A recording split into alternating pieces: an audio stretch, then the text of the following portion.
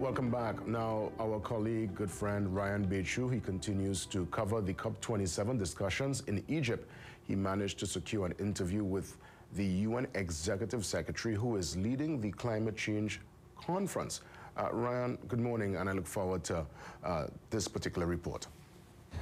Well, good morning to you, Jason. It was a massive opportunity to be able to sit down one-on-one and interview Simon Steele, who is the UNFCCC Executive Secretary, only recently appointed by the UN General Secretary Antonio Guterres. He was actually appointed on August 15th. He's truly a Caribbean man. He hasn't lost that Caribbean in him, although he now holds a very important international post. It was just a 10-minute window we had, Jason, sandwiched between meetings that he had with world leaders, CARICOM leaders. He also had to visit the plenary to deliver a speech. So it was a pretty short window, but I thought we were allowed, enough time to get in a lot in that 10-minute window. We spoke about geopolitics. We spoke about his influence and the Caribbean's influence on this conference, as well as, the negotiations that are ongoing. And of course, a major part of our discussions were loss and damage funding. He's a Caribbean man. He's seen the impact climate change is having, the effects climate change is having on the Caribbean. So I asked him a little bit about what would success look like for Simon Steele if loss and damage funding is to be negotiated, if there is to be a compromise. I want to play that clip for you, and I'll talk about it on the other side.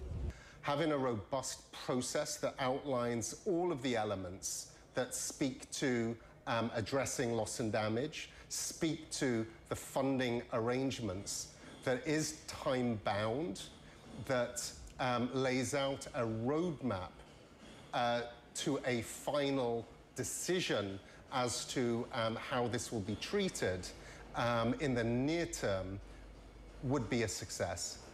Yeah, I also further explored that question in the sense of the intensive disconnect, Jason, that I've spoken to you about on your program over the last 2 weeks between developed nations and developing nations. In fact, I can tell you that AOSIS, along with the LDCs, the least developed countries here at COP27, will be holding a joint press conference at 12:30 Egyptian time. So you can look out for the contents of that because it has been a frustrating process, as I understand it to be, the negotiations between the developed countries and the developing countries here at COP27. Now, interestingly, I also asked the Executive Secretary about what he thinks he brings to this role. You know, he's one of the very first developing country executive secretaries that the UNFCCC has had.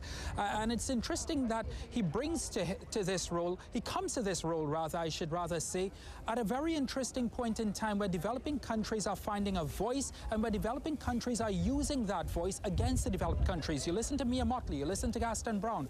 I asked him what he thinks, being from the Caribbean, coming from the Caribbean, what that means to the UNFCCC and the role that he is now in.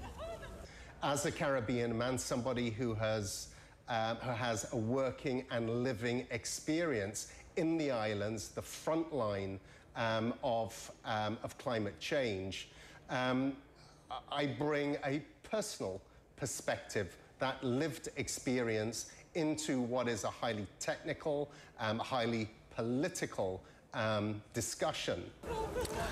Yeah, that was Simon Steele, the UNFCCC Executive Secretary, talking to me one-on-one in an exclusive interview, Jason, here at the COP27 conference.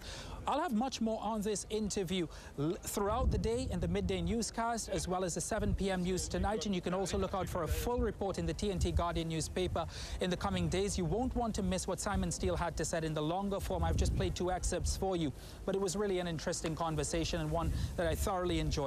For now, from COP27 here in Sharm el-Sheikh, Egypt, Jason, forgive the wind. It's a very windy afternoon here in Sharm el-Sheikh, Egypt.